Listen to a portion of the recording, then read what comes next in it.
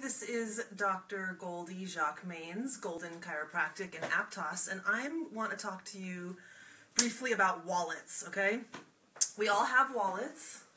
I got a wallet here, big fat wallet, sit it in the back of your pocket. It's going to affect your sitting posture. So if you have the wallet and you're sitting down and you're sitting like right on that wallet, it can tilt your body crooked. Okay, so if you're sitting down, take the wallet out of your pocket. Open up the wallet. Take out all those extra receipts. Take out all those business cards for people that you never call or use anymore. File them away. Take pictures. Put them in your phone. You don't need them, okay? Do you need all these credit cards in here? You probably just need your bank card.